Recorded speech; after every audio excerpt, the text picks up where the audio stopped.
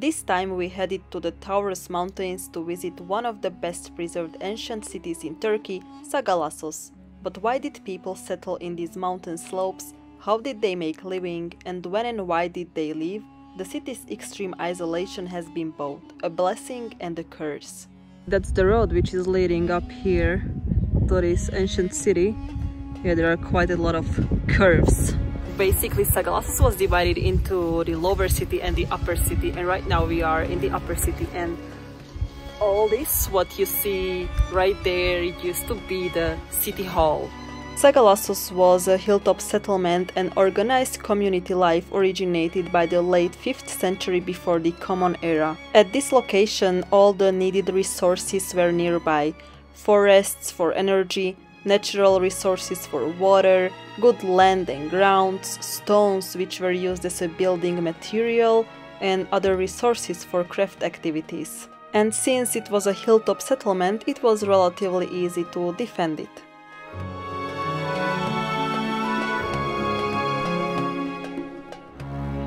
Yeah, I actually don't know if it's just one of those lucky days or if it's the fact that it's winter or it's just super remote, but there are literally no people, like nobody. It's super peaceful and quiet. It even makes me uncomfortable to, you know, talk. The most reliable source of income was working a land, or what was even better was owning a land. Some families made some extra money by setting up shops or letting out accommodation, while others managed to reach faraway markets.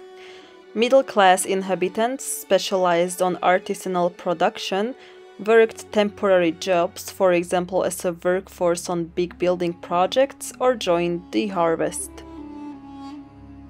They also told me that the best period to visit this place is in spring, because apparently it's just covered with flowers. But right now it's the end of March and it's still quite cold. I mean, we are up high in the mountains, so it kind of makes sense. Sagalassos was an extremely important city built on a hill and surrounded by valleys that were gradually incorporated to its territory.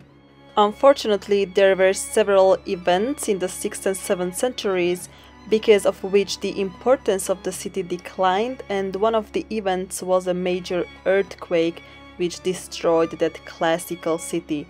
But even after that, people still continued to inhabit Sagalassos.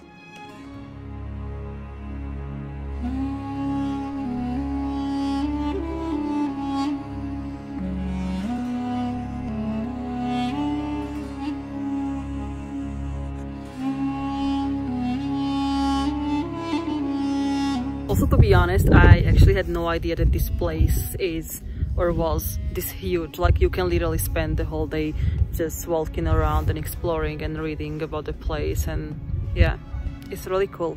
So, but why did the inhabitants eventually leave? When the city of Sparta was conquered by the Seljuks in 1204, the fortress of Sagalassos was destroyed. After that, the community continued to live at Sagalassos for a little while longer, but eventually the city was abandoned forever.